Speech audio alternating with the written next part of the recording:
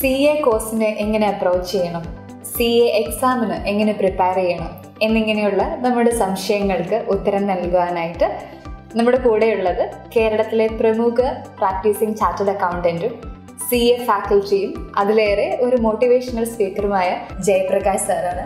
സാറിനെ വളരെ സ്നേഹത്തോടെ ഈ ഷോയിലേക്ക് സ്വാഗതം ചെയ്യുന്നു.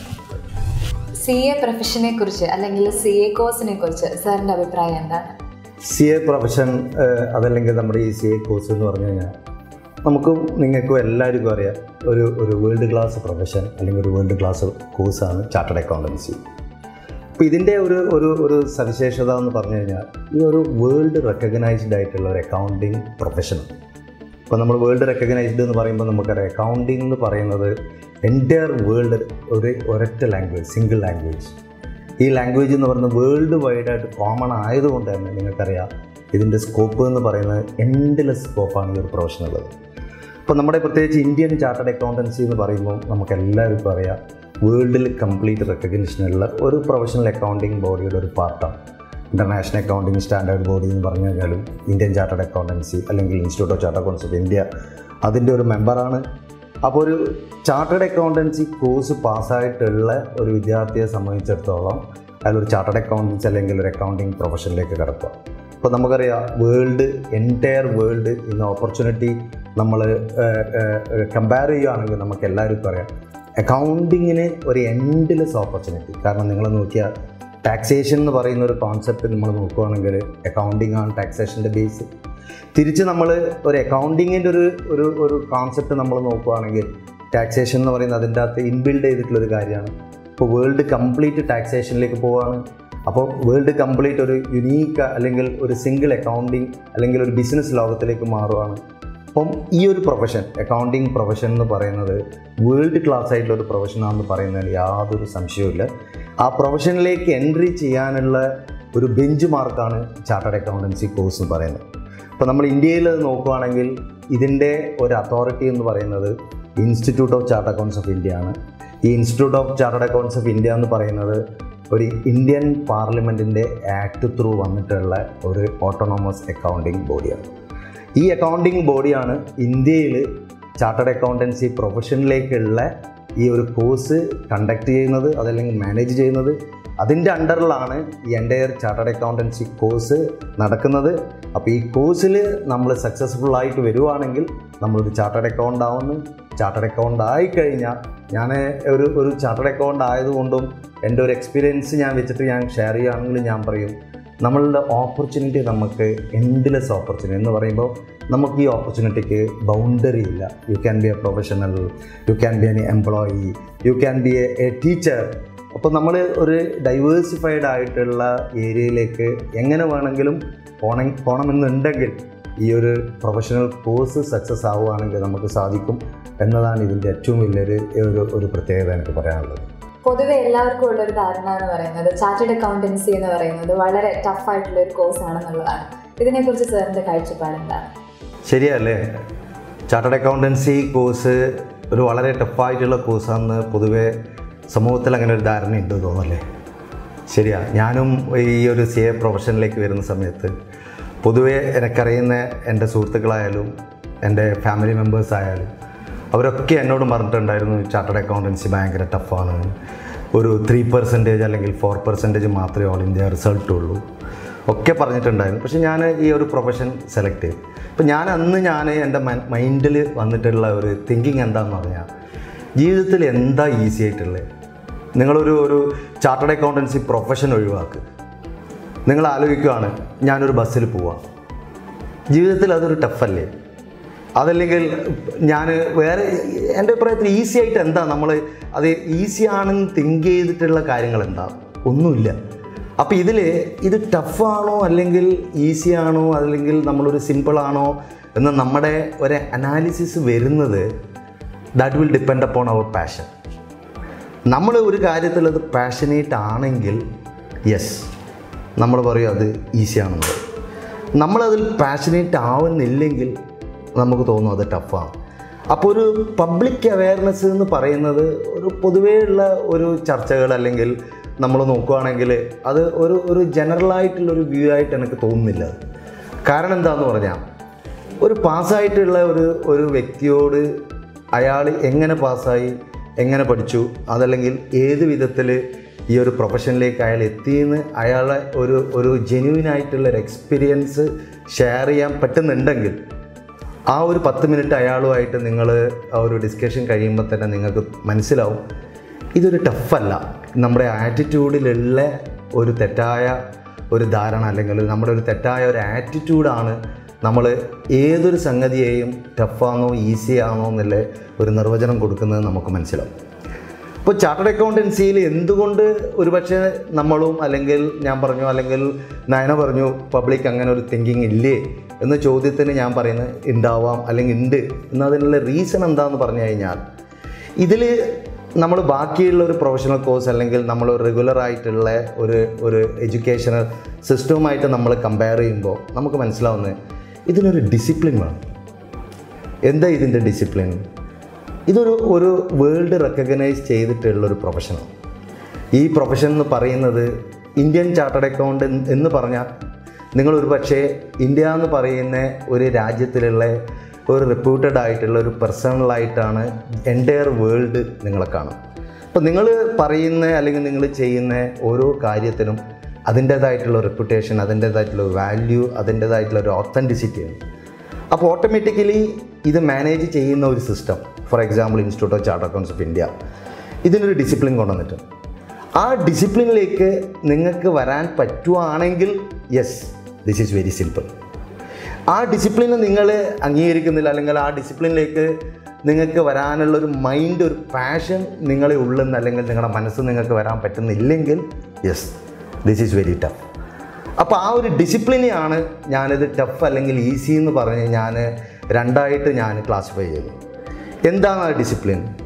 ആ ഡിസിപ്ലിൻ എന്ന് പറയുന്നത് നമുക്കറിയാം. ഇതിലുള്ള ഒരു സബ്ജക്റ്റ് നിങ്ങൾ ഒരു സിമ്പിൾ എക്സാമ്പിൾ പറയുകയാണെങ്കിൽ ഇപ്പോൾ ഇൻകം ടാക്സ് എന്ന് പറഞ്ഞാൽ ഒരു കോളേജ് സ്റ്റഡിയെന്ന് ഒരു ഉപരിയായിട്ട് പറയുകയാണെങ്കിൽ കോളേജ് സ്റ്റഡിയിൽ നമുക്കറിയാം അതിൻ്റെ സിലബസ് എന്ന് പറയുന്നത് ഒരു ലിറ്റിൽ ബിറ്റ് ഒരു കൺഫൈൻഡ്, അതായത് ഇന്ന ചാപ്റ്റർ അതല്ലെങ്കിൽ നമ്മൾ ഒരു ഔട്ട് ഓഫ് സിലബസ്. പക്ഷേ ചാർട്ടേഡ് അക്കൗണ്ടൻസിയിൽ നിന്ന് നമ്മുടെ ഈ ഒരു സിലബസ് എന്ന് പറയുന്നത് ഒരു കുറച്ചുകൂടി വാസ്റ്റാണ്. എന്ന് പറഞ്ഞു കഴിഞ്ഞാൽ നമുക്ക് ഔട്ട് ഓഫ് സിലബസ് എന്ന് പറയുന്ന ഒരു കോൺസെപ്റ്റ് അങ്ങനെ പറയാൻ പറ്റത്തില്ല. അപ്പോൾ ഓട്ടോമാറ്റിക്കലി CA ഇൻസ്റ്റിറ്റ്യൂട്ടും അതല്ലെങ്കിൽ ഇത് മാനേജ് ചെയ്യുന്ന ആ ബോഡി എന്താ എക്സ്പെക്റ്റ് ചെയ്യുന്നത് പറഞ്ഞാൽ ഈ ഒരു കോഴ്സ് കഴിഞ്ഞ് നിങ്ങളൊരു പബ്ലിക്കിലേക്ക് വരുന്ന സമയത്ത് പബ്ലിക്കിന് കൊടുക്കുന്ന ഓരോ കൺസൾട്ടൻസി അല്ലെങ്കിൽ പബ്ലിക്ക് നിങ്ങളെ അറിയപ്പെടുന്ന അല്ലെങ്കിൽ നിങ്ങളുടെ ഓരോ വാക്കുകൾക്കും ഒരു എന്താ പറയുക, നമ്മൾ ഫൈനാൻഷ്യലി ആയാലും സോഷ്യലായാലും ഒരു വാല്യൂ ഉണ്ട്. അതിനെ കുറേ ആൾക്കാർ സത്യസന്ധമായി ബിലീവും ചെയ്യുന്നു. അങ്ങനെ വരുന്ന സമയത്ത് നിങ്ങളെ സംബന്ധിച്ചിടത്തോളം വരുന്ന എല്ലാവരെയും ഇതിൻ്റെ അകത്ത് പാസ്സാക്കുക എന്ന് പറഞ്ഞാൽ ബുദ്ധിമുട്ടാണ്. എന്ന് പറഞ്ഞു കഴിഞ്ഞാൽ പഠിക്കുന്ന ആളെ തോപ്പിക്കുന്നത് നല്ല പറയാം.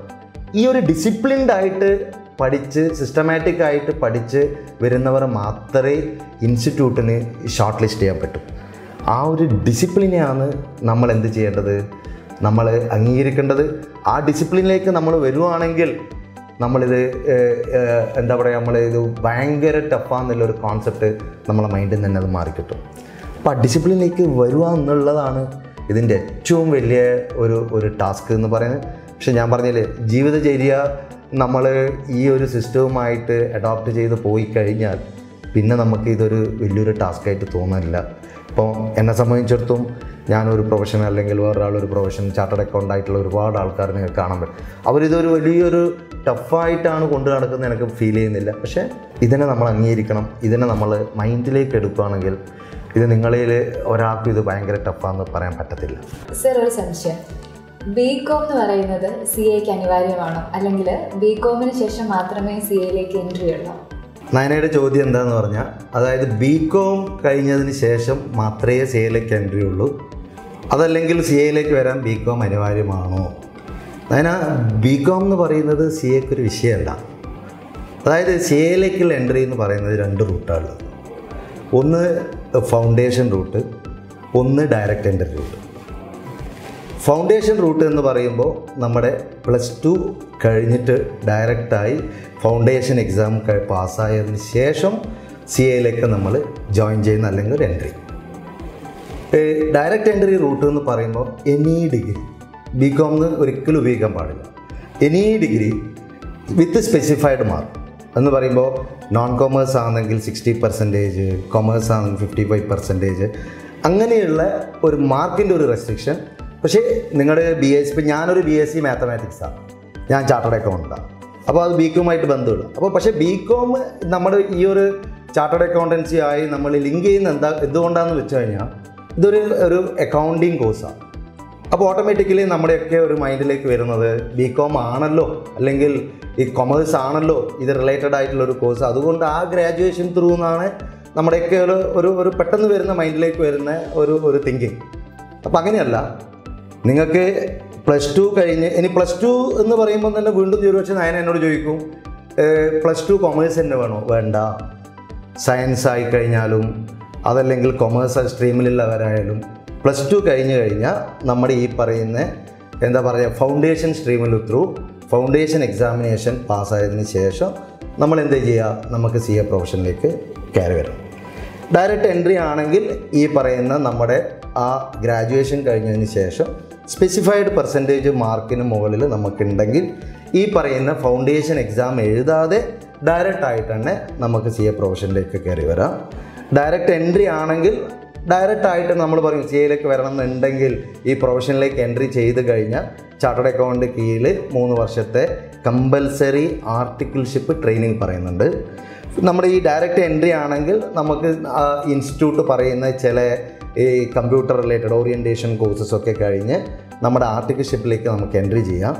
അതേസമയം ഈ CA ഫൗണ്ടേഷൻ റൂട്ടാണെങ്കിൽ ഫൗണ്ടേഷൻ എക്സാം എഴുതി CA എൻട്രൻസിൻ്റെ ഈ CA എന്താ നമ്മൾ പറയുക ഇൻ്റർമീഡിയറ്റ് എക്സാം എഴുതി അതിലുള്ള ഒന്നുകിൽ 2 ഗ്രൂപ്പും പാസ്സാവും, അതല്ലെങ്കിൽ ഏതെങ്കിലും ഒരു ഗ്രൂപ്പ് പാസ്സായതിനു ശേഷം നമുക്ക് ആർട്ടിക്കിൾഷിപ്പിലേക്ക് കടക്കാം. അങ്ങനെ നമ്മൾ CA ആർട്ടിക്കിൾഷിപ്പ് പിന്നെ നമ്മുടെ ഈ ഇൻ്റർമീഡിയറ്റ് ഒക്കെ ഫുള്ള് പാസ്സായി ഫൈനൽ എക്സാം പാസ്സായി നമ്മളെ ഇൻസ്റ്റിറ്റ്യൂട്ട് പറയുന്ന ചില ഓറിയൻറ്റേഷൻ പ്രോഗ്രാംസ് ഉണ്ട്, അതൊക്കെ പാസ്സായി കഴിഞ്ഞ് നമ്മൾ നേരെ പ്രൊഫഷനിലേക്ക് കടക്കും. അതുകൊണ്ട് മനസ്സിലാക്കുക നയന, ബികോം കഴിഞ്ഞതിന് ശേഷം മാത്രമാണോ എന്ന് ചോദിച്ചു കഴിഞ്ഞാൽ അല്ല, എനി ഗ്രാജുവേഷൻ CA പ്രൊഫഷനിലേക്ക് എൻട്രി ലഭ്യമാണ്. സർ നേരത്തെ പറഞ്ഞു CA പഠിക്കാൻ അത്ര ബുദ്ധിമുട്ടുള്ള ഒരു കോഴ്സല്ല. പക്ഷേ ഒരു യാഥാർത്ഥ്യം എന്ന് പറയുന്നത് ഒരുപാട് കുട്ടികൾ CA പരീക്ഷയിൽ ഫെയിൽ ആവുന്നുണ്ട്. അപ്പം അതിനുള്ള ഒരു മേജർ റീസൺസ് എന്ന് പറയുന്നത് എന്തൊക്കെയാണ്? നമ്മൾ ഒരു റിസൾട്ട് അല്ലെങ്കിൽ നമ്മൾ പൊതുവേ CA എക്സാം നോക്കിക്കഴിഞ്ഞാൽ ഒരുപാട് കുട്ടികൾ ഫെയിൽ ആവുന്നുണ്ട്. ആ റീസൺ എന്താണെന്ന് പറഞ്ഞാൽ, ഒന്ന് നമ്മളിപ്പോൾ ഏതൊരു ഒരു സ്ട്രക്ചറിനെയും നമ്മൾ നോക്കിക്കഴിഞ്ഞാൽ നമുക്ക് കമ്പാരിസൺ ചെയ്യാൻ പറ്റുവാണെങ്കിൽ നമുക്ക് അതിൻ്റെ ഒരു റീസൺ നമുക്ക് കണ്ടെത്താൻ പറ്റും. അപ്പോൾ ശരിയാണ് ഞാൻ പറഞ്ഞത്, ഇതിൽ ഒരുപാട് കുട്ടികൾ ഫെയിൽ ആവുന്നില്ലേ, റീസൺ എന്താണെന്ന് പറഞ്ഞാൽ ഒരു യാഥാർത്ഥ്യം എന്താണെന്ന് പറഞ്ഞാൽ ഒരു വിഭാഗം കുട്ടികൾ ഇത് സീരിയസ് അല്ല എന്ന് പറഞ്ഞു കഴിഞ്ഞാൽ നമുക്കെല്ലാവർക്കും അറിയാം ഒരു കറസ്പോണ്ടൻസ് കോഴ്സാണ് ഇൻസ്റ്റിറ്റ്യൂട്ടിൻ്റെ. അപ്പോൾ അതുകൊണ്ട് തന്നെ നമുക്ക് അതിൻ്റേതായിട്ടുള്ള ചില പ്രാക്ടിക്കൽ ഡിഫിക്കൽട്ടീസ് അതിലുണ്ട്. എന്ന് പറയുമ്പോൾ നമ്മുടെ ഒരു സ്കൂളിൽ അല്ലെങ്കിൽ നമ്മളൊരു കോളേജിൽ പഠിക്കുന്ന സമയത്ത് നമുക്കറിയാം നാളെ സാറ് പറയും ഇന്ന പോർഷൻ പഠിച്ചിട്ട് വരണം. റെഗുലറായിട്ട് അതിനൊരു മന്ത്ലി ടെസ്റ്റ്, വീക്ക്ലി ടെസ്റ്റ്, ഇതൊക്കെ നമ്മളെ കമ്പൽ ചെയ്യാൻ ഒരാളുണ്ടായി. അപ്പോൾ ഇത് ഓട്ടോമാറ്റിക്കലി ഇതൊരു കറസ്പോണ്ടൻസ് കോഴ്സ്, പോയിന്റ് നമ്പർ 1. രണ്ടാമത് നമ്മൾ ഈ കോഴ്സിലേക്ക് വരുമ്പോൾ നമ്മൾ ഓൾമോസ്റ്റ് ഒരു മെച്ചുവേർഡ് ആയിട്ടുള്ള ഒരു വ്യക്തിയും കൂടിയാണ്. അപ്പോൾ മറ്റൊരാളുടെ ഒരു കമ്പൽഷൻ നമ്മളൊന്നും ആക്സെപ്റ്റ് ചെയ്യുന്നില്ല, അതല്ലെങ്കിൽ മറ്റൊരാൾ നമ്മളെ കമ്പൽ ചെയ്യുന്നില്ല. അങ്ങനെ വരുമ്പോൾ ഓട്ടോമാറ്റിക്കലി നമ്മൾ ഈ ഒരു സിസ്റ്റത്തിൻ്റെ ഒരു സീരിയസ്നെസ് നമ്മൾ ഒന്നുകിൽ ആക്സെപ്റ്റ് ചെയ്യുന്നില്ല, അതല്ലെങ്കിൽ നമ്മൾ സീരിയസ് ആയി വരുന്ന സമയം കുറച്ച് വൈകിപ്പോകും. അപ്പോൾ അതുകൊണ്ട് തന്നെ നമ്മളൊരു 100 കുട്ടികളെ നിങ്ങൾ എടുക്കുകയാണെങ്കിൽ, എൻ്റെ ഒരു പേഴ്സണൽ വ്യൂ ഞാൻ പറയുകയാണെങ്കിൽ ഒരു 40 to 50 സ്റ്റുഡൻസ് സീരിയസ് ആണ്, 50% സ്റ്റുഡൻസ് ഇതിൽ സീരിയസ് അല്ല. അപ്പോൾ നിങ്ങൾ ചോദിക്കും ഈ 100 സ്റ്റുഡൻസും ഇത്രയും വലിയ പൈസ കൊടുത്ത് ഈ ഒരു പ്രൊഫഷനിലേക്ക് വരുന്ന അവരെന്തുകൊണ്ട് സീരിയസ് ആവുന്നില്ല? അതാണ് ഞാൻ പറഞ്ഞത്, ഇതിൽ ഒരു വലിയൊരു ഫീസ് കൊടുത്ത് ഇതിൽ വരുന്നില്ല. കാരണം എന്താ പറഞ്ഞാൽ ഇൻസ്റ്റിറ്റ്യൂട്ട് നിങ്ങൾ നോക്കി, institute of chartered accounts of ഇന്ത്യയുടെ ഇത്രയും റെപ്യൂട്ടഡ് ആയിട്ടുള്ളൊരു കോഴ്സിൻ്റെ ഫീസ് സ്ട്രക്ചർ നോക്കിയാൽ വളരെ മിനിമം. നിങ്ങൾ ഏതൊരു പ്രൊഫഷണൽ കോഴ്സും നിങ്ങൾ നോക്കിക്കഴിഞ്ഞാൽ ഫീസ് സ്ട്രക്ചർ വളരെ മിനിമലാണ്. അപ്പോൾ അതുകൊണ്ട് തന്നെ ഇതിലേക്ക് വരുന്ന കുറച്ച് എൻട്രി നമ്മൾ നോക്കിക്കഴിഞ്ഞാൽ നല്ലൊരു ശതമാനം കുട്ടികൾ ഇപ്പോൾ ഇതിലേക്ക് വരുന്നുണ്ട്, കാരണം ഫീസ് ഒന്ന് കുറവാണ്. പക്ഷെ എത്രത്തോളം അവർ സീരിയസ് ആണെന്നുള്ളത് നമ്മൾ അസസ് ചെയ്യേണ്ടതായിട്ട് വരും. അപ്പോൾ അങ്ങനെ ഒരു കൂട്ടർ. രണ്ടാമത് എന്താണെന്ന് പറഞ്ഞാൽ നമുക്കെല്ലാവർക്കും അറിയാം, കോൺഫിഡൻസ് എന്ന് പറയുന്നത് ലൈഫിൽ ഏതൊരു കാര്യം നമ്മൾ ചെയ്യുമ്പോൾ ഏറ്റവും ഒരു വൈറ്റലായിട്ടുള്ള ഒരു സംഗതിയാണ്. എന്ന് പറഞ്ഞാൽ എനിക്ക് എന്നെ മനസ്സിലാക്കാൻ പറ്റുന്നില്ലെങ്കിൽ പിന്നെ ആർക്കും എന്നെ മനസ്സിലാക്കാൻ പറ്റുമോ?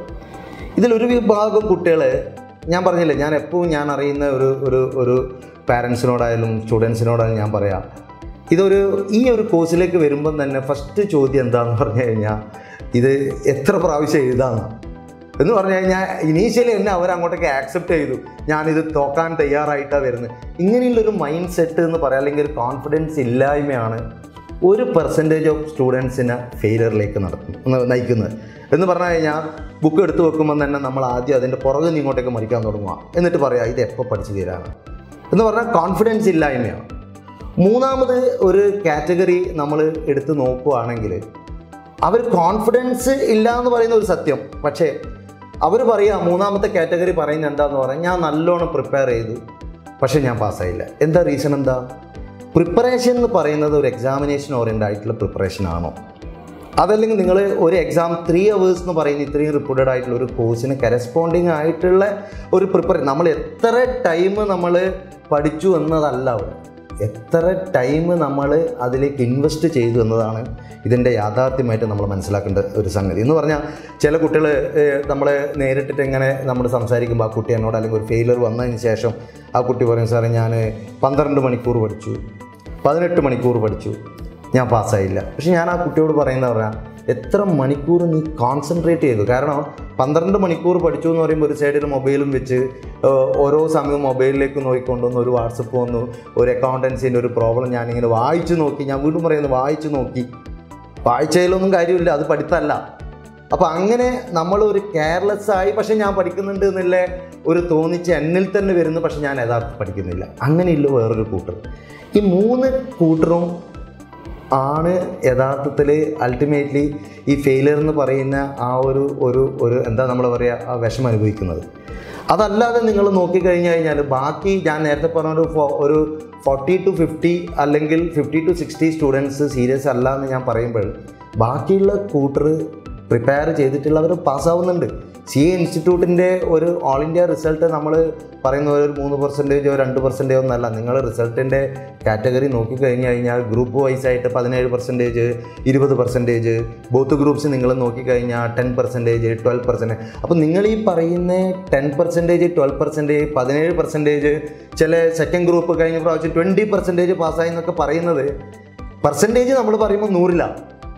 പക്ഷേ ഈ 100ൽ നമ്മൾ സീരിയസ് അല്ലാത്ത ആൾക്കാരെ നമ്മൾ മാറ്റി നിർത്തിയാൽ പ്യുവർ സീരിയസ് ആയിട്ടുള്ളത് ഒരു 40 ആൾക്കാരാണ്. ആ 40 ആൾക്കാരിൽ നിങ്ങൾ 22 സ്റ്റുഡൻസ് പാസ്സായി, 25 സ്റ്റുഡൻസ് പാസ്സായി എന്ന് പറയുമ്പോൾ CAയുടെ റിസൾട്ട് നമ്മളൊരു അനാലിറ്റിക്കൽ സ്കിൽ അല്ലെങ്കിൽ ഒരു അനാലിസിസ് വെച്ച് നമ്മൾ നോക്കുകയാണെങ്കിൽ ഇറ്റ് ഈസ് മോർ ദാൻ 50%. നിങ്ങളുടെ എല്ലാ ഗ്രാജുവേഷനിലും അതന്നെയല്ലേ, നിങ്ങൾ പോസ്റ്റ് ഗ്രാജുവേഷനിലും അതല്ലേ. പക്ഷേ നമ്മൾ അതല്ലാതെ നമ്മൾ ഇതിലേക്ക് ഒരു ഫീസ് അടച്ചതുകൊണ്ട് ആ കുട്ടി CA ചെയ്യുന്ന, അതുകൊണ്ട് ആ കുട്ടിയും ഒരു പ്രിപ്പയർ ചെയ്തില്ല, ഒന്നും ചെയ്തില്ല, ഫീസ് അടച്ച കുട്ടീനെയും കൂടി കൗണ്ട് ചെയ്തിട്ട് നമ്മളിത് ടഫാന്ന് പറയുന്നത് ശരിയല്ല. അപ്പോൾ ഓവറോളായിട്ട് നമ്മൾ അനലൈസ് ചെയ്യുമ്പോൾ ഞാൻ പറഞ്ഞില്ലേ, ഒരു പ്രൊഫഷണൽ കോഴ്സ് ആയതുകൊണ്ട് അതിൻ്റേതായിട്ടുള്ള ഒരു പ്രിപ്പറേഷൻ ആവശ്യമാണ്. ആ പ്രിപ്പറേഷൻ, ആ ഒരു സ്റ്റൈൽ, ആ ഒരു ഡിസിപ്ലിനിലേക്ക് വന്നില്ലെങ്കിൽ നമ്മൾ ഫെയിലിയർ ഫേസ് ചെയ്യും. പക്ഷേ ഒരു 1-2 ചാൻസിനുള്ളിൽ നമ്മളെ കോൺഫിഡൻസും മൈൻഡും ഓക്കെ ആണെങ്കിൽ തീർച്ചയായിട്ടും നമുക്ക് തിരിച്ചു വന്ന് ഒരു നല്ലൊരു ചാർട്ടേഡ് അക്കൗണ്ട് ആവാൻ പറ്റുന്നുള്ളതിൽ യാതൊരു സംശയവുമില്ല. Dam sure. സർ, അങ്ങനെയാണെങ്കിൽ ഈ CA പരീക്ഷയിൽ തോൽവി ഒഴിവാക്കാൻ ഈ പരീക്ഷയെ നമ്മൾ എങ്ങനെയാണ് അപ്രോച്ച് ചെയ്യുന്നത്? അതിൻ്റെ ഉത്തരം വളരെ സിമ്പിളാണ്. എന്താ ഉത്തരം? നമ്മൾ ഈ കോഴ്സിനെ അല്ലെങ്കിൽ പ്രൊഫഷനെ നമ്മൾ ലവ് ചെയ്യണം. നമ്മളതിന് ലവ് ചെയ്യുകയാണെങ്കിൽ ഡെഫിനറ്റ്ലി അതിൻ്റെ ഒരു സിസ്റ്റം നമ്മുടെ ഉള്ളിലേക്ക് ഓട്ടോമാറ്റിക്കായിട്ട് ഇൻബിൽഡ് ചെയ്യാൻ പറ്റും.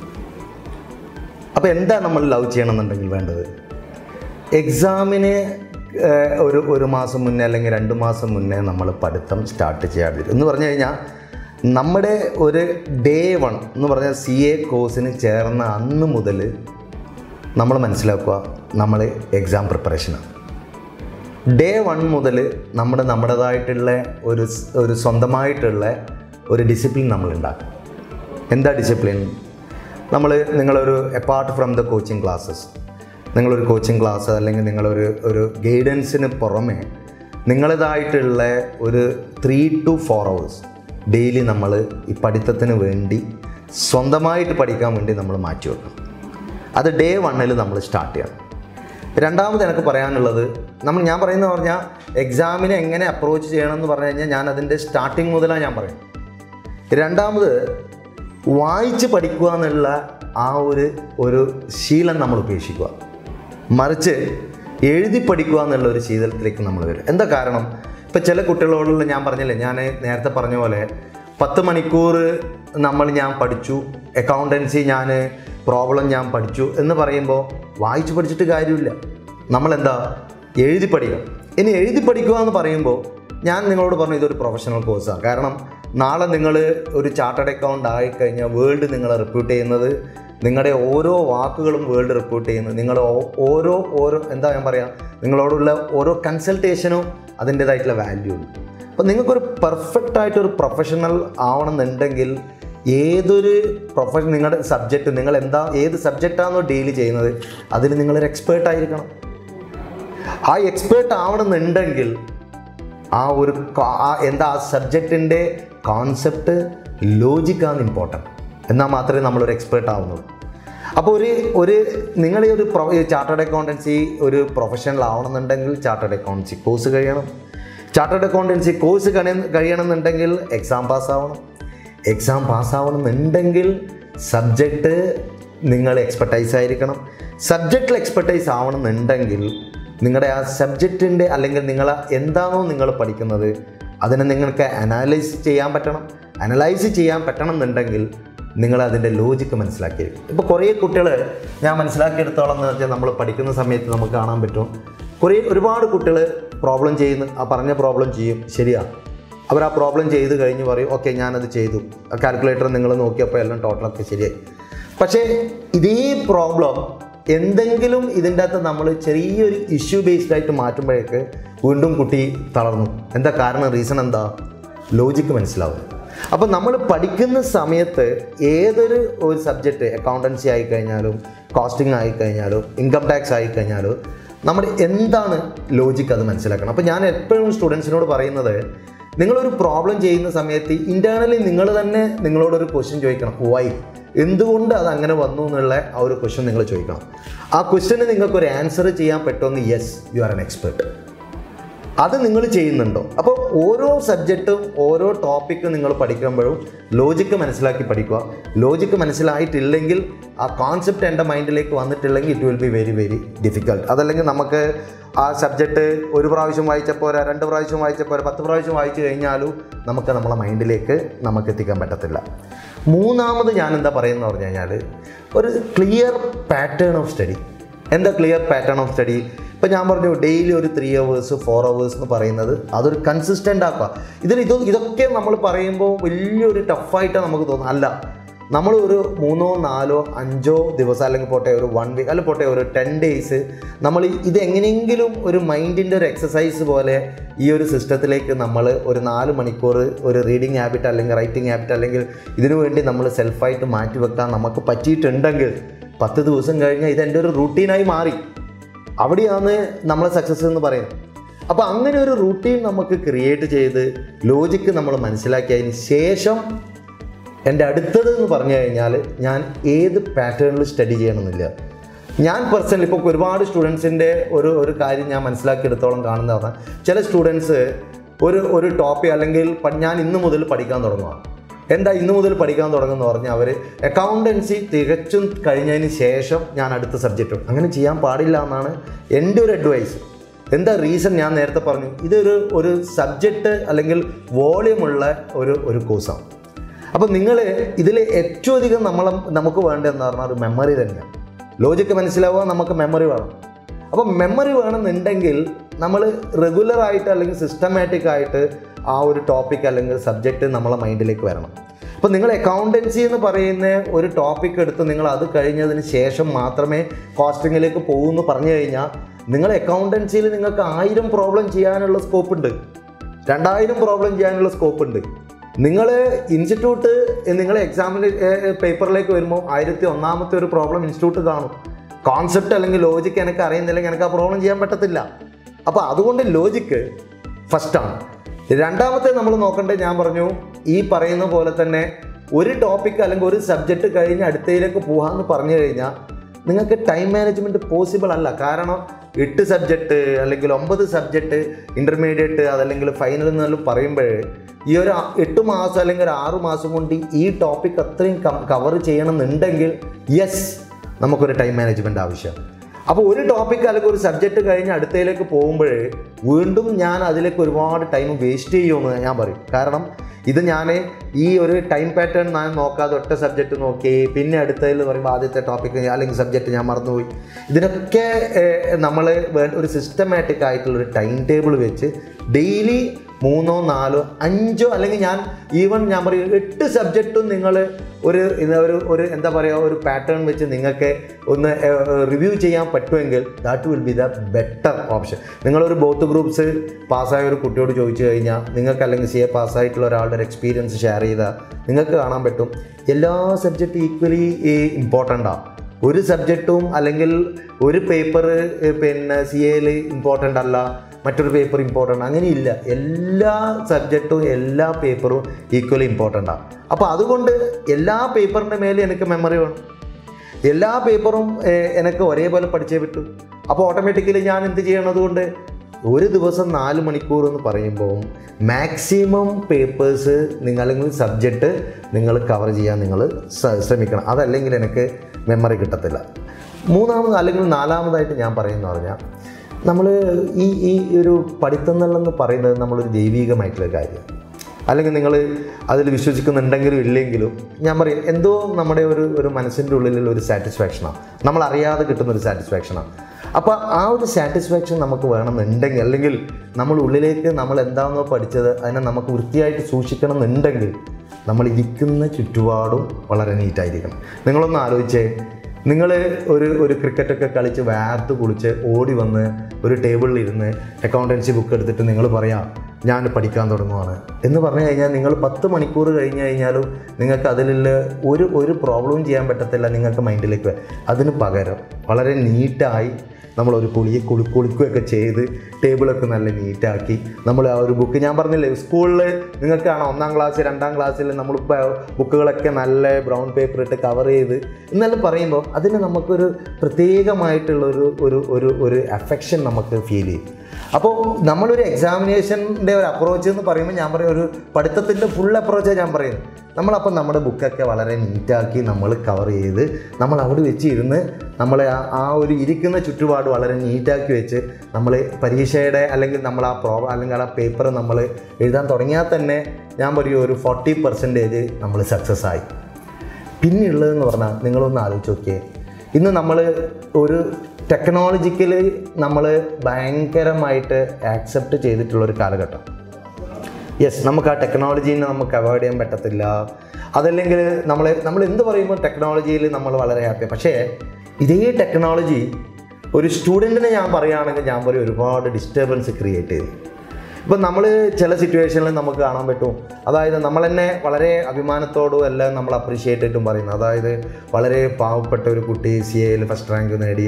യെസ്, ആ കുട്ടിയുടെ കാലിബർ നമ്മൾ വളരെയധികം അപ്രീഷിയേറ്റ് ചെയ്യണം, ഒന്നുമില്ലാത്തൊരു കുട്ടിയെ അതെ. പക്ഷേ അതിനപ്പുറത്ത് വേറൊരു പോസിറ്റീവ് ആ കുട്ടിക്കുണ്ട്. എന്താണെന്ന് പറഞ്ഞു കഴിഞ്ഞാൽ വളരെ പാവപ്പെട്ട രീതിയിലുള്ള ഒരു കുട്ടി എന്ന് പറയുമ്പോൾ എൻ്റെ പേഴ്സണലി വ്യൂവിൽ ഞാൻ പറയുന്നത് പറഞ്ഞാൽ ഈ ടെക്നോളജിക്കൽ ഡിസ്റ്റർബൻസ് ആ കുട്ടി കുറച്ച് കുറവായിരിക്കും. എന്താ കാരണം എന്ന് പറഞ്ഞാൽ നിങ്ങൾ നോക്കിക്കഴിഞ്ഞാൽ നയനക്കെന്നെ നോക്കിയാൽ ഞാനിപ്പോൾ നോക്കുമ്പോൾ നയനയുടെ കൈമിൽ 3 മൊബൈലാണ്, മനസ്സിലായോ? 3 മൊബൈലാണ്. അപ്പോൾ ഓട്ടോമാറ്റിക്കലി ഈ 3 മൊബൈലിലുള്ള ഒരു ഡിസ്ട്രാക്ഷൻ. ഇതിനപ്പുറത്ത് നമുക്കറിയാം നമുക്ക് ലാപ്ടോപ്പ് ഉണ്ട്, നമുക്ക് TV ഉണ്ട്. ഈ TV-യിൽ നമുക്ക് കാണാൻ പറ്റും, നമുക്ക് സീരിയലുകളുണ്ട്, നമുക്ക് ക്രിക്കറ്റ് ഉണ്ട്. ഇതിൻ്റെ ഇത്രയും ഡിസ്ട്രാക്ഷൻ്റെ ഇടയ്ക്ക് നിന്നിട്ട് ഒരു കുട്ടി 1 മണിക്കൂർ പഠിത്തത്തിലേക്ക് മാറി നിൽക്കുക എന്ന് പറഞ്ഞാൽ ആ കുട്ടി ബ്രില്യൻ്റാണ്. അബ്സല്യൂട്ട്ലി ആ കുട്ടി ബ്രില്യൻ്റാണ്. ഈ ഒരു ഡിസ്ട്രാക്ഷനൊന്നും ഇല്ലാത്ത ഒരു കുട്ടി പഠിക്കുക എന്ന് പറയുമ്പോൾ നിങ്ങൾ ആലോചിച്ച് നോക്കിയേ, 1 hour നിങ്ങൾ പഠിച്ചിട്ട് നിങ്ങൾ കോൺസെൻട്രേറ്റ് ചെയ്യുക എന്ന് പറയുന്ന ആ ഒരു സംഗതി ഒരു ഡിസ്ട്രാക്ഷനും ഇല്ലാതെ എൻ്റെ അഭിപ്രായത്തിൽ 10 മിനിറ്റ് കൊണ്ട് കോൺസെൻട്രേറ്റ് ചെയ്യാൻ പറ്റും. അപ്പോൾ നമ്മൾ എന്താ ചെയ്യേണ്ടത്? അപ്പോൾ ഇതിൻ്റെ എല്ലാം ഞാൻ എന്താ പറഞ്ഞുകൊണ്ടിരുന്നത്, ഇങ്ങനെയുള്ള ടെക്നോളജിക്കലായിട്ടുള്ള ഡിസ്റ്റർബൻസ് തൽക്കാലം നമ്മൾ ഒരു പ്രൊഫഷണൽ ആവുന്നത് വരെ, പ്രൊഫഷണൽ ആയിക്കഴിഞ്ഞാൽ നമുക്ക് അത് തന്നെ വേണം, ഇല്ല ഞാൻ പറയുന്നില്ല, ഒരു പ്രൊഫഷണൽ ആവുന്നത് വരെ തൽക്കാലം നമുക്ക് മാറ്റിവെക്കുക എന്നുള്ള ഒരു മൈൻഡ് എക്സസൈസ് നമ്മൾ ശീലിക്കണം. അതൊരു എക്സസൈസാണെന്ന് ഞാൻ പറയും, ഞാൻ മോശം എന്നല്ല പറയാം, ഒരു എക്സസൈസാണ്. കാരണം അതെങ്ങനെ മാറ്റിവെക്കണം എന്നുള്ളത് ദാറ്റ് ഇസ് എൻ എക്സസൈസ്. ആ ഒരു എക്സസൈസ് നമ്മൾ ശീലിച്ച് കഴിഞ്ഞ് ഈ ടെക്നോളജിക്കൽ ഡിസ്റ്റർബൻസ് മാക്സിമം മാറ്റിവെക്കാൻ നമ്മൾ ശ്രമിച്ചാൽ യെസ്, നിങ്ങളൊരു 20% സക്സസ് ആയി. ഇതൊക്കെ കഴിഞ്ഞാൽ പിന്നെ നമ്മുടെ സബ്ജക്റ്റിനെ നമ്മൾ പ്രയോറിറ്റൈസ് ചെയ്യുക എന്ന് പറഞ്ഞു കഴിഞ്ഞാൽ, ചില കുട്ടികൾ എന്താ പറയുകയെന്ന് പറഞ്ഞാൽ, എനിക്ക് അക്കൗണ്ടൻസി ഭയങ്കര ഇഷ്ടമാണ്, അതുകൊണ്ട് ആ കുട്ടി 24 hours അക്കൗണ്ടൻസിയാണ്. അങ്ങനെ ചെയ്യരുത്. എന്താണോ നിങ്ങൾക്ക് ടഫായിട്ട് തോന്നുന്ന സബ്ജക്റ്റ് അതിന് മാക്സിമം ടൈം കൊടുക്കുക. കാരണം ഞാൻ നിങ്ങളോട് പറഞ്ഞു, CA എന്ന് പറയുന്ന ഒരു പ്രൊഫഷനിൽ അക്കൗണ്ടൻസി ആണ് അതിൻ്റെ കോർ സബ്ജക്റ്റ്, കോസ്റ്റിംഗ് ആണ് അങ്ങനെയില്ല, ഓഡിറ്റിംഗ് ആണ് അങ്ങനെയില്ല. എല്ലാ സബ്ജക്റ്റും ഈക്വലി ഇമ്പോർട്ടൻ്റാണ്. കാരണം എല്ലാ സബ്ജക്റ്റിലും നിങ്ങൾക്ക് മിനിമം മാർക്ക് വേണം, എല്ലാ സബ്ജക്റ്റിലെയും മാർക്ക് കൂടിയാലേ അഗ്രിഗേറ്റ് മാർക്ക് കിട്ടത്തുള്ളൂ. അപ്പോൾ എവറിത്തിങ് ഈക്വലി ഇമ്പോർട്ടൻ്റാണ്. അപ്പോൾ അതിൽ നമ്മൾ വേണ്ട ഏതാണോ എനിക്ക് ടഫ് ഫീൽ ചെയ്യുന്നത് ആ സബ്ജക്റ്റിന് മാക്സിമം ടൈം ഞാൻ കോൺസെൻട്രേറ്റ് ചെയ്യുക, ആ സബ്ജക്റ്റിൽ നമ്മൾ മാക്സിമം ആയിട്ട് ഡെഡിക്കേറ്റ് ചെയ്യുക. അറ്റ് ദ സെയിം ടൈം മറ്റേ സബ്ജക്റ്റ് മറന്നു പോകാനും പാടില്ല, നമ്മൾ എന്താ കെയർലെസ് ആവാൻ പാടില്ല. മറ്റേ സബ്ജക്റ്റ് എനിക്ക് ഭയങ്കര ഈസിയാണ് അതുകൊണ്ട് ഞാൻ നോക്കുന്നില്ല, ഓവർ കോൺഫിഡൻറ്റ് CA പ്രൊഫഷണൽ അല്ലെങ്കിൽ CA പരീക്ഷയിലേക്ക് നമുക്കുണ്ടാവാൻ പാടില്ല. ഇതൊക്കെ കഴിഞ്ഞാൽ നിങ്ങൾ ആലോചിച്ച് നോക്കുക, നമ്മൾ ഞാൻ പറഞ്ഞു സെൽഫ് കോൺഫിഡൻസ്, പാഷനേറ്റ് ആവണമെന്ന് പറയുന്നത് എപ്പോൾ ഉണ്ട്. സെൽഫ് കോൺഫിഡൻസ് എന്താ റീസൺ എന്താ? നല്ല ബ്രില്യൻ്റ് ആയിട്ടുള്ളൊരു സ്റ്റുഡൻറ്റ്, ഞാൻ ബ്രില്യൻ്റ് എന്നുള്ളൊരു വേർഡ് ഞാൻ നോർമലി ഉപയോഗിക്കാറില്ല, കാരണം ലോകത്തിൽ എല്ലാവരും ബ്രില്യൻ്റാണ്. അതിൽ ഇയാൾ ബ്രില്യൻ്റ്, നയന ബ്രില്യൻ്റ്, അല്ലെങ്കിൽ ഞാൻ ബ്രില്യൻ്റ്, അയാൾ, അങ്ങനെ ഒരു കോൺസെപ്റ്റ് ഇല്ല. ബ്രില്യൻസ് എന്ന് പറയുന്നത് നിങ്ങളെ പാഷൻ എന്താണോ അതാണ് നിങ്ങളെ ബ്രില്യൻസ് ആക്കി മാറ്റും. Sachin Tendulkar yes is A brilliant, ഒരുപക്ഷെ അയാൾ അക്കൗണ്ടൻസിയിൽ ബ്രില്യൻ്റ് ആവണമെന്നില്ല, പക്ഷെ അയാൾ വേറൊരു ഫീൽഡിൽ ബ്രില്യൻ്റാണ്. അപ്പോൾ ഒരുപക്ഷെ നിങ്ങൾ ബ്രില്യൻ്റാണ്, പക്ഷെ നിങ്ങൾ അക്കൗണ്ടൻസിയിലാവണമെന്നില്ല, വേറൊരു. അപ്പോൾ ബ്രില്യൻസ് എന്ന് പറയുന്നത് ഏതിലാണോ നിങ്ങൾ പാഷനേറ്റ് അതാണ് നിങ്ങൾ ബ്രില്യൻ്റ് ആയിട്ട് അംഗീകരിക്കുക. അപ്പോൾ അതുകൊണ്ട് തന്നെ ബ്രില്യൻറ്റ് സ്റ്റുഡൻറ്റ് ഞാൻ പറയുന്നില്ല, പക്ഷേ എല്ലാവരും ബ്രില്യൻ്റാണ്. പക്ഷെ എന്നാലും നമ്മളൊരു ബ്രില്യൻ്റ് ആവണം എന്ന് പറഞ്ഞു കഴിഞ്ഞാൽ ആ ടോപ്പിക്കിൽ നമ്മൾ പാഷനേറ്റ് ആവണം. ഇത് പാഷനേറ്റായി ഞാൻ ഡേ 1 മുതൽ ഞാനൊരു സിലബസ് ക്രിയേറ്റ് ചെയ്ത് ഡെഡിക്കേറ്റഡ് ആയിട്ട് ഞാനൊരു 3 to 4 hours ഞാൻ അതിലേക്ക് പോയി. ഇത് മാത്രമല്ല, കോൺസെപ്റ്റ് അല്ലെങ്കിൽ ലോജിക്ക് ഞങ്ങൾക്ക് മനസ്സിലാക്കാൻ പറ്റിയാൽ പിന്നെ ഇതിലപ്പുറം വലിയൊരു ടെക്നീക്ക് അപ്രോച്ച് നമുക്ക് വേറൊന്നും പറയാനില്ല. ഇൻ ബിറ്റ്വീൻ ഞാൻ കോൺഫിഡൻസിൻ്റെ കാര്യം പറഞ്ഞിട്ടാണ് ഞാൻ റൂട്ട് മാറിപ്പോയത്. അപ്പോൾ കോൺഫിഡൻസ് എന്ന് പറയുന്നത് ഞാൻ പറഞ്ഞില്ല, CAക്ക് മാത്രമല്ല ലൈഫിലടക്കം നമുക്കറിയാം, കോൺഫിഡൻസ് ഇല്ലെങ്കിൽ നമ്മൾ സക്സസ് അല്ല, നമ്മൾ ഫെയിലറാണ്. അപ്പോൾ ഇതിലെന്താ പറ്റുമെന്ന് പറഞ്ഞാൽ, ഒരുപാട് സ്റ്റുഡൻസിൻ്റെ കാര്യം നിങ്ങൾ എടുത്തു കഴിഞ്ഞാൽ പരീക്ഷയ്ക്ക് ഒരാഴ്ച മുമ്പിൽ അല്ലെങ്കിൽ 2 ആഴ്ച മുമ്പിൽ ആ കുട്ടി നല്ലോണം പ്രിപ്പയർ ചെയ്തിട്ടുണ്ട്, കുട്ടിക്ക് തന്നെ അറിയാം. പക്ഷേ പരീക്ഷ എടുക്കുന്നതിന് ആ കുട്ടീൻ്റെ മനസ്സിൽ അയ്യോ ഞാനത് പഠിച്ചില്ല, ഞാനിത് പഠിച്ചില്ല. പിന്നെ അത് കൂടാതെ എന്ത് ചെയ്യുമെന്ന് പറഞ്ഞാൽ ഇതുമായിട്ട് അല്ലെങ്കിൽ ഒരു സീരിയസ് ആവാത്തൊരു കുട്ടിയായിട്ട് പിന്നെ ഒരുപാട് സമയം ടൈം സ്പെൻഡ് ചെയ്യും. എന്താ ഞാനത് പഠിച്ചില്ല, അപ്പോൾ ആ കുട്ടി പറയും അയ്യോ അതേ വരൂ എന്നൊക്കെ പറഞ്ഞ് നമ്മളിങ്ങനെ നമ്മളെ തന്നെ എന്താ പറയുക ഒരു വാല്യൂ ഇല്ലാണ്ടാക്കിക്കൊണ്ടിരിക്കുക. അതെന്തുകൊണ്ടാണ്? കോൺഫിഡൻസ് ഇല്ലായ്മയാണ്. അപ്പോൾ പരീക്ഷയുടെ ആ സമയത്ത് നമ്മൾ ഇഷ്ടപ്പെടാത്തതും നമുക്ക് കോൺഫിഡൻസ് തരാത്തതും ആയിട്ടുള്ള കാര്യങ്ങളിലേക്ക് നമ്മൾ പോവാതിരിക്കും. എന്ന് പറഞ്ഞാൽ ഒരാൾ വെച്ച് വേറൊരാളെ കമ്പയർ ചെയ്യേണ്ട. അവൻ എത്ര പഠിച്ചു, ഞാൻ എത്ര പഠിച്ചു. നമ്മൾ മനസ്സിലാക്കേണ്ടതെന്ന് പറഞ്ഞാൽ നമ്മൾ തന്നെ നമ്മളെ ടീച്ചർ, നമ്മൾ എന്താണോ പഠിച്ചത് അതിൽ നമ്മൾ മാസ്റ്റർ ചെയ്യും.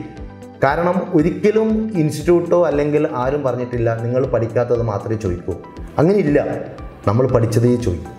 പഠിക്കുന്നത് നമ്മൾ നീറ്റായിട്ട് പഠിക്കുക. എക്സാം സമയത്ത് അല്ലെങ്കിൽ എക്സാമിന് മുമ്പിൽ അല്ലെങ്കിൽ എക്സാം സെൻറ്ററിൽ പോയി അല്ലെങ്കിൽ എക്സാമിന് തലേന്ന് നമ്മൾ ഉറക്കമൊക്കെ ഒഴിഞ്ഞ് 24 hours പഠിക്കണം എന്നെല്ലാം വിചാരിച്ച് തീരെ ഉറക്കമൊഴിയുക, ഇതൊക്കെ നമ്മുടെ എക്സാമിനെ ബാധിക്കും. അങ്ങനെയൊന്നും ചെയ്യേണ്ട. റിലാക്സ് ആവുക, റിലാക്സായി നമ്മളെ മനസ്സിലാക്കുക, നമ്മളെ വിശ്വസിക്കുക, നിങ്ങൾ എക്സാം എഴുതുക. മറ്റൊരാൾക്ക് നമ്മുടെ കാര്യം ബോധ്യപ്പെടുത്തണ്ട. ഇത് തന്നെയാണ് ഇതിൽ എക്സാമിനേഷനായിട്ടുള്ള ഒരു ടിപ്സ് അല്ലെങ്കിൽ ഇതിനോടുള്ള ഒരു അപ്രോച്ച് ഞാൻ പറയുന്നത്. മേജറായിട്ട് ഫെയിലാവാനുള്ള ഒരു റീസൺ ഞാൻ നേരത്തെ പറഞ്ഞ പോലെ ഇത് ഇങ്ങനെ ഞാൻ പറഞ്ഞിട്ടുള്ള ചില ടിപ്സ് അല്ലെങ്കിൽ അപ്രോച്ചസിലുള്ള ഒരു തെറ്റ് അല്ലെങ്കിൽ ഒരു ലാക്ക് ഓഫ് കോൺഫിഡൻസ് ആണ് മേജറായിട്ട് ഫെയിലറിനുള്ള റീസൺ. നമ്മളെ മനസ്സിലാക്കുക, നമ്മൾ ഈ ലോകത്ത് വന്നിട്ടുണ്ട്. നമ്മൾ വന്നത് നമ്മുടേതായിട്ടുള്ള ചില കാര്യങ്ങൾ തീർക്കാനാണ്. ഞാൻ ഈ ഒരു പ്രൊഫഷനിലേക്ക് അല്ലെങ്കിൽ ഞാൻ ഈ ഒരു കോഴ്സിലേക്ക് ഞാൻ ചേർന്നിട്ടുണ്ടെങ്കിൽ, ഞാൻ പാഷനേറ്റ് ആണെങ്കിൽ ഡെഫിനറ്റ്ലി നിങ്ങൾ മറ്റൊരാളോട് ഇതെങ്ങനെ പഠിക്കണമെന്ന് ചോദിക്കണ്ട, ഇതിൻ്റെ ടിപ്സ് എന്താ നിങ്ങൾ ചോദിക്കണ്ട. നിങ്ങൾ പാഷനേറ്റ് ആണെങ്കിൽ ഞാൻ പറഞ്ഞു ഓട്ടോമാറ്റിക്കായിട്ട് നിങ്ങൾക്കതിൻ്റെ അപ്രോച്ച് നിങ്ങളുടെ മൈൻഡിൽ വരും.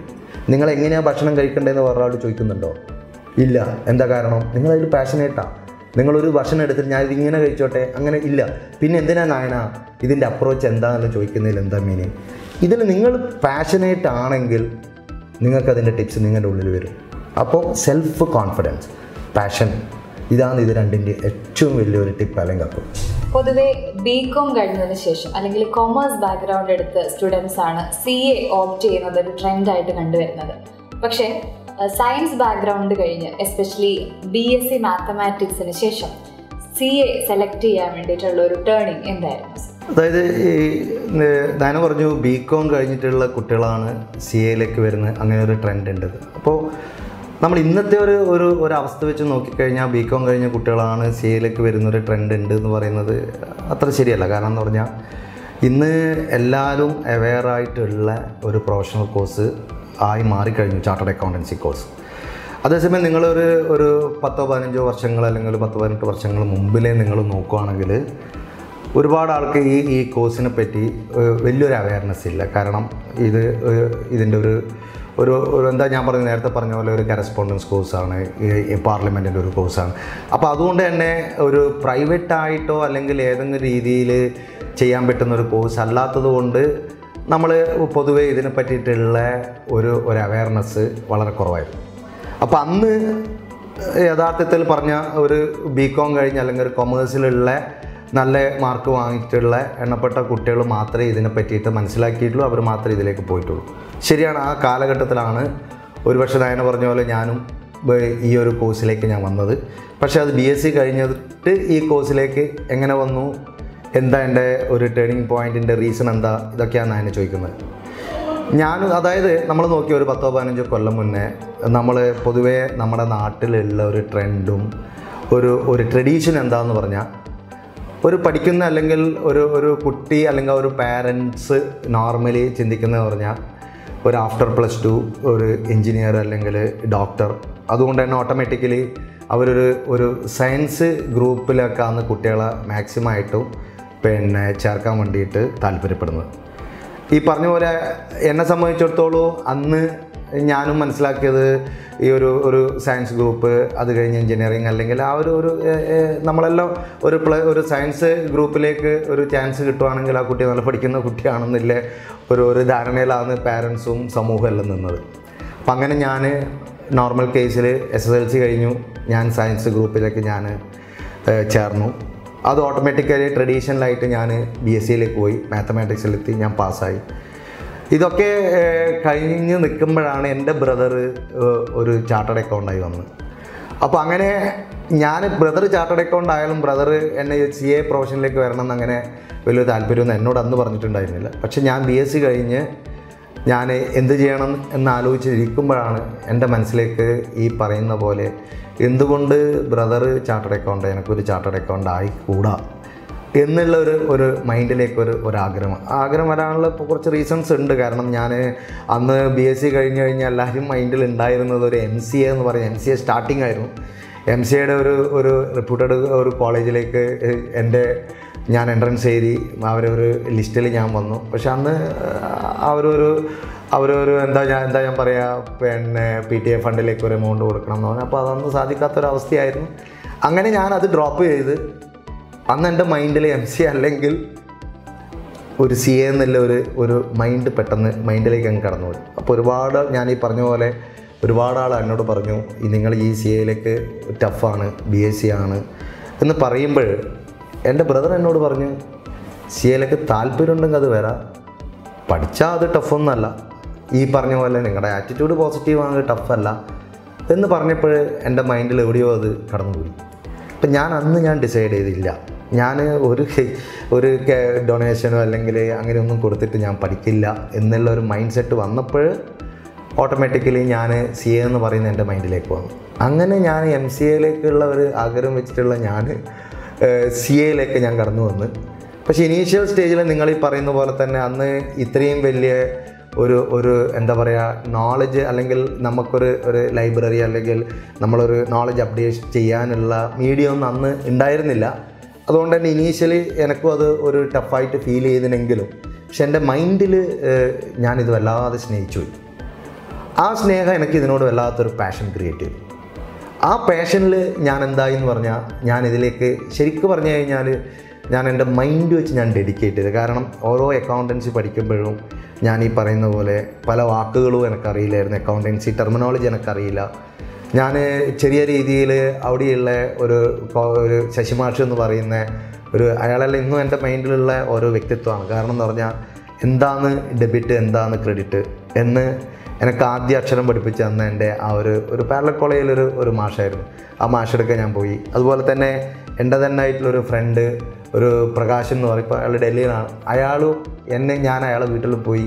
എൻ്റെ ഫ്രണ്ടാണ്, പക്ഷെ പുള്ളി ഈ പറഞ്ഞ പോലെ BCom കഴിഞ്ഞായിരുന്നു. പുള്ളിയോട് ഞാൻ പറഞ്ഞ് ഇതെന്താ ചെയ്യണം എന്ന് പറഞ്ഞ് എന്താന്ന് ബാലൻസ് ഷീറ്റ്, എന്താന്ന് പ്രോഫിറ്റ് ആൻഡ് ലോസ് അക്കൗണ്ട്, എന്താന്ന് കോസ്റ്റ്, ഇങ്ങനെ ഞാൻ എൻ്റേതായിട്ടുള്ള ആ ഒരു പാഷൻ കൊണ്ട് തന്നെ ഞാൻ അവരെ പുറകെ പോയി. പിന്നെ അതൊക്കെ പുറമെ ഞാൻ പറഞ്ഞില്ല അതിൽ ജോയിൻ ചെയ്തു. അതിലേക്ക് ഞാൻ ആർട്ടിക്കിൾഷിപ്പ് ഞാൻ CC മോഹൻ സാർ എന്ന് പറയുന്നൊരു വലിയൊരു വ്യക്തിയാണ്. ആ വ്യക്തി എന്നോട് പറഞ്ഞ് പിന്നെ നിങ്ങൾക്കിതിൽ താല്പര്യമാണെങ്കിൽ ഡെഫിനറ്റ്ലി നിങ്ങൾക്ക് പാസ്സാവാൻ പറ്റും, പക്ഷേ നിങ്ങൾ ഡെഡിക്കേറ്റഡ് ആവും. അങ്ങനെ ഇതൊക്കെ എനിക്ക് ഒരുപാട് ഞാൻ പറഞ്ഞില്ലേ എൻ്റെ ചുറ്റുപാട് നിൽക്കുന്നവർ ഒരുപാട് എന്നെ സ്നേഹിച്ചു, ഒരുപാട് എനിക്ക് പോസിറ്റീവ് തോട്ട്സ് തന്നു. പിന്നെ ഇതിനെല്ലാം പുറമെ എൻ്റെ ഫാദർ ഇപ്പോൾ മരിച്ചുപോയി, എന്നാലും പാവം എൻ്റെ അച്ഛൻ എനിക്ക് വലിയൊരു കോൺഫിഡൻസ് തന്നു. അച്ഛൻ എന്നോട് പറഞ്ഞു നീ എന്താണോ നിൻ്റെ മനസ്സിൽ തീരുമാനിച്ചിട്ടുള്ളത് അതിൽ നീ പാഷനേറ്റ് ആവുക, അല്ലെങ്കിൽ അതിൽ നീ സ്റ്റിക്ക് ഓൺ ചെയ്യുക. നീ വേറെ ഒന്നും ചിന്തിക്കണ്ട, നീ വീട്ടുകാര്യങ്ങൾ നീ ചിന്തിക്കണ്ട, ഒന്നും വേണ്ട, നീ അതിനെ ഇഷ്ടപ്പെടുക. അപ്പോൾ ആ അച്ഛൻ്റെ എല്ലാം വാക്കുകളാണ് ഞാൻ വീണ്ടും നിങ്ങളും ഞാൻ ഓരോ സ്റ്റുഡൻറ്റിനെ ഞാൻ ഫേസ് ചെയ്യുമ്പോൾ ഞാൻ പറയുന്നത് നിങ്ങൾ പാഷനേറ്റ് ആവും. അപ്പം അങ്ങനൊരു പാഷൻ എൻ്റെ മൈൻഡിൽ വന്നു. ആ പാഷനാണ് അൾട്ടിമേറ്റ്ലി BSc എന്ന് പറയുന്നത് എൻ്റെ മൈൻഡിലൊരു തിങ്കിങ്ങേ ആയിരുന്നില്ല. ആ ഒരു തിങ്കിങ് ഇല്ലാതെ തന്നെ ഞാൻ ഇതിലേക്ക് കടന്നു വന്ന് ഞാൻ പറഞ്ഞില്ലേ നല്ല നല്ല ആൾക്കാരുകൾ ഒരുപാട് പ്രോത്സാഹനം കിട്ടി. അങ്ങനെ ഓട്ടോമാറ്റിക്കായിട്ട് ഞാൻ ഈ ഫീൽഡിലേക്ക് വന്നു. ഇനി അത് കഴിഞ്ഞ് നിങ്ങൾ പറഞ്ഞു എങ്ങനെ അല്ലെങ്കിൽ നിങ്ങളൊരു പക്ഷേ സ്റ്റുഡൻസിലേക്ക്, അത് ഞാൻ പറഞ്ഞേ ഈ ചാർട്ടേഡ് അക്കൗണ്ടൻസി എന്ന് പറയുന്നത് എൻ്റെ ലൈഫിന് ഒരുപാട് ചേഞ്ച് ചെയ്തൊരു ഫാക്ടറാണ്. അപ്പം ഞാൻ ഈ CA ഫീൽഡിലേക്ക് വന്നു. പിന്നെ എൻ്റെ മൈൻഡിൽ ഞാൻ ഒന്നേ ഉള്ളൂ, ഞാൻ പാസ്സാകുന്നത് വരെ എൻ്റെ മൈൻഡിൽ ഒറ്റ തോട്ടേ ഉണ്ടായിട്ടുള്ളൂ, ഞാൻ പ്രാക്ടീസ് ചെയ്യും. അപ്പം ഞാൻ ഒരൊറ്റ എംപ്ലോയർ എന്ന് പറയുന്ന എൻ്റെ ഈ ആർട്ടിക്കിൾഷിപ്പ് ചെയ്തിട്ടുള്ള ഒരു വ്യക്തിയുടെ ഇടയ്ക്ക് മാത്രമേ ഞാൻ ജോലി കൺസിസ്റ്റൻ്റ് ആയിരുന്നു. അത് കഴിഞ്ഞ് ഞാൻ തീരുമാനിച്ച് ഞാൻ പ്രാക്ടീസ് ചെയ്യും. അങ്ങനെ ഞാൻ പാസ്സായതിൻ്റെ തൊട്ട് പിറ്റേ തന്നെ പ്രാക്ടീസ് ചെയ്യാനുള്ള എല്ലാ പ്രൊവിഷൻസുകളും ഞാൻ സ്റ്റാർട്ട് ചെയ്തു.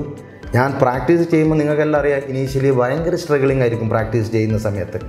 ആ ഇനീഷ്യൽ സ്ട്രഗിളിങ്ങിൽ ഞാൻ സത്യം പറയാമെന്ന് പറഞ്ഞാൽ എൻ്റെ ജീവിതം എന്ന് പറയുന്നത് ഞാൻ ടീച്ചിങ് ആയിരുന്നു അന്ന്.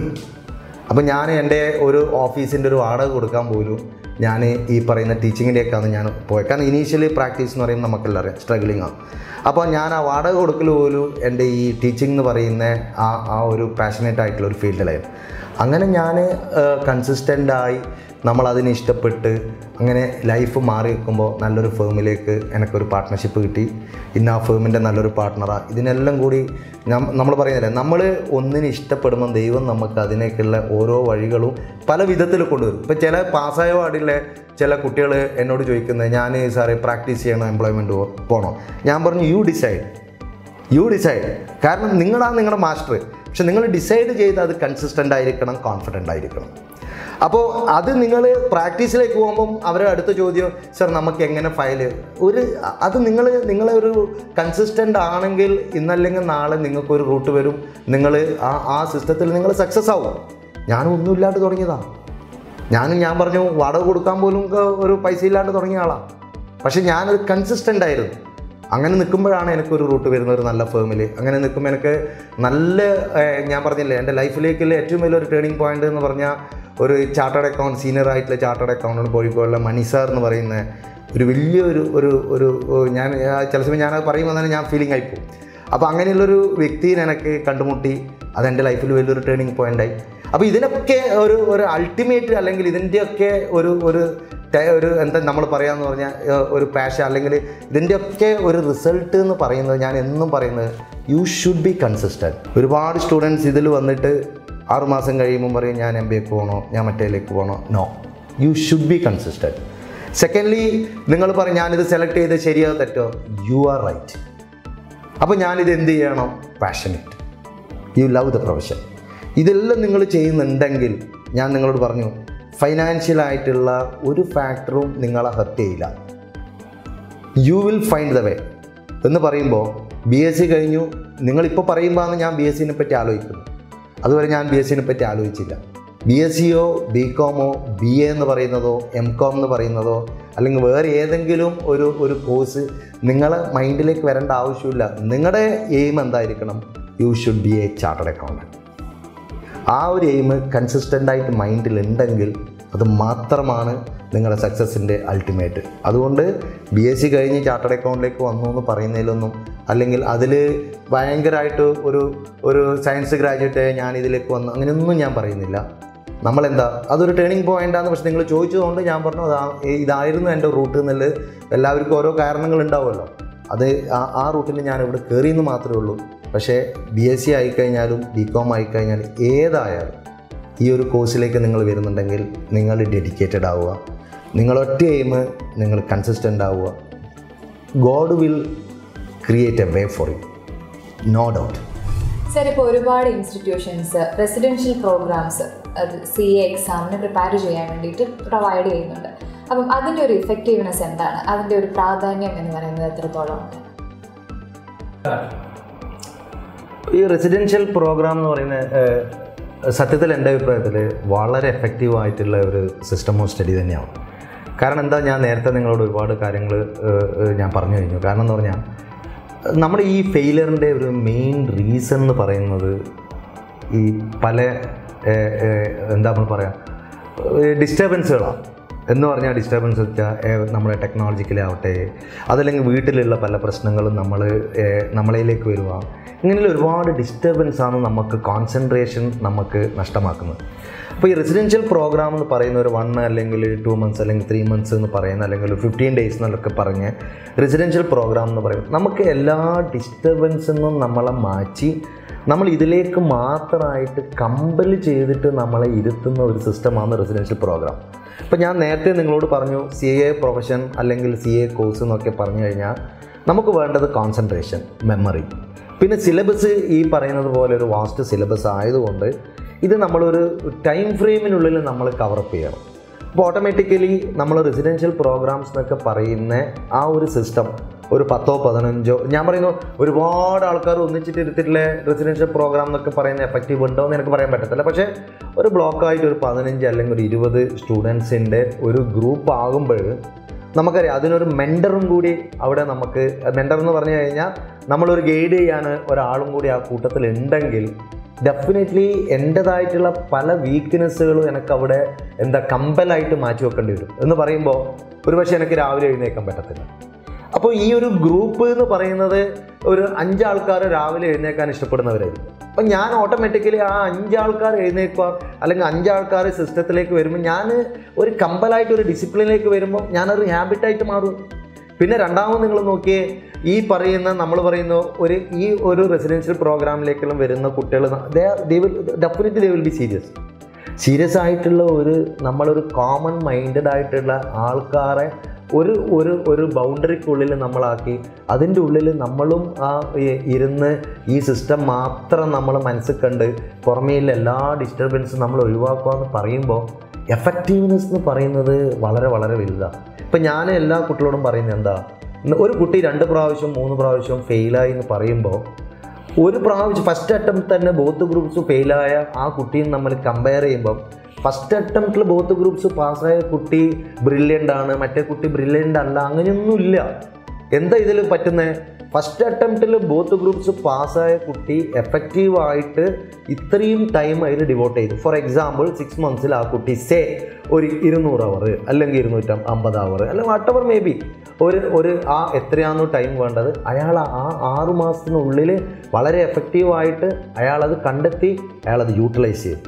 2 അറ്റംപ്റ്റിൽ പാസ്സായി എന്ന് പറയുന്ന കുട്ടിയും ഒരുപക്ഷെ ഇതേപോലെ 200 മണിക്കൂർ തന്നെയാണ് പഠിക്കുന്നത്. പക്ഷെ അയാൾ എന്താ ചെയ്യുന്നത്? ആദ്യത്തെ 6 മാസത്തിൽ അയാൾ ഒരു 100 മണിക്കൂർ പഠിച്ചിട്ടുണ്ടാവും. ഓട്ടോമാറ്റിക്കലി അയാൾ 200 hour എത്തണം എന്നുണ്ടെങ്കിൽ അയാൾ 2 അറ്റംപ്റ്റ് എടുക്കണം. അപ്പം നിങ്ങൾ നോക്കിയേ, ആദ്യം പാസ്സായ കുട്ടിയും 200 മണിക്കൂറാണ്, രണ്ടാമത്തെ പാസ്സായ കുട്ടിയും 200 മണിക്കൂറാണ്. പക്ഷേ നമ്മളെ അത് എങ്ങനെ യൂട്ടിലൈസ് ചെയ്തു? Whether it is within 6 months or within 1 year. അപ്പോൾ ഈ പറയുന്ന നമ്മുടെ റെസിഡൻഷ്യൽ പ്രോഗ്രാം എന്നൊക്കെ പറയുന്നത് നമുക്ക് കറക്റ്റായിട്ട് ആ 200 മണിക്കൂർ ഇത്ര മന്ത് കൊണ്ട് നമുക്ക് അവർ പ്ലാൻ ചെയ്ത് ഒരു മെൻറ്ററെ വെച്ച് പ്ലാൻ ചെയ്ത്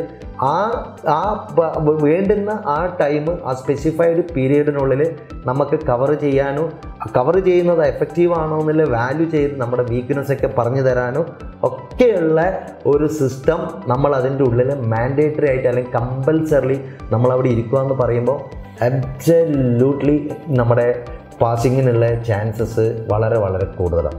സോ അതുകൊണ്ട് റെസിഡൻഷ്യൽ പ്രോഗ്രാം എന്ന് പറയുന്നത് ഡെഫിനറ്റ്ലി നമ്മുടെ ഈ ഒരു പ്രൊഫഷൻ അല്ലെങ്കിൽ ഈ ഒരു കോഴ്സിലേക്ക് പാസ് പെർസെൻറ്റേജ് കൂട്ടുന്നുള്ളതിൽ ഒരു സംശയമില്ല. ഞാൻ നിങ്ങളോട് പറയുന്നത്, നിങ്ങൾ എങ്ങനെ നിങ്ങൾക്ക് ടൈം ഡിവോട്ട് ചെയ്യാൻ പറ്റും maximum, that will increase your memory.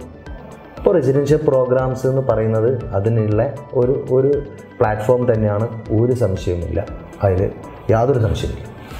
CA course എന്താണ്, അല്ലെങ്കിൽ CA ഇത്രത്തോളം ടഫായിട്ടുള്ള ഒരു കോഴ്സാണോ? അങ്ങനെയുള്ള ഒരുപാട് സബ്ജക്റ്റിനെ കുറിച്ച് നമ്മൾ ഈ ചുരുങ്ങിയ സമയത്തിനുള്ളിൽ ഡിസ്കസ് ചെയ്തു. ഞാനടക്കമുള്ള ഒരുപാട് പേരുടെ ചിന്താഗതി CA ഭയങ്കര ടഫായിട്ടുള്ള ഒരു കോഴ്സാണ്, അല്ലെങ്കിൽ അതിൻ്റെ എക്സാം പ്രിപ്പറേഷൻ എന്ന് പറയുന്നത് ഒരു വലിയ ടാസ്ക്കാണ്, അങ്ങനത്തെയൊക്കെ ഒരു ചിന്താഗതിയായിരുന്നു. പക്ഷേ ഇപ്പോൾ സാറിനോട് സംസാരിച്ച് ഈ ഒരു ചുരുങ്ങിയ സമയം കൊണ്ട് എന്തുകൊണ്ട് എനിക്ക് ചാർട്ടേഡ് അക്കൗണ്ടൻസി ഓപ്റ്റ് ചെയ്തുകൂടാ, അങ്ങനെ ഒരു മൈൻഡ് സെറ്റിലേക്കാണ് ഞാൻ വന്നിട്ടുള്ളത്. അപ്പോൾ ഈ ചുരുങ്ങിയ സമയത്തിനുള്ളിൽ ഒരുപാട് ടോപ്പിക്സ് സാർ കവർ ചെയ്തു. സാറിൻ്റെ റിയൽ ലൈഫ് എക്സ്പീരിയൻസ് നമ്മളുമായിട്ട് ഷെയർ ചെയ്തു.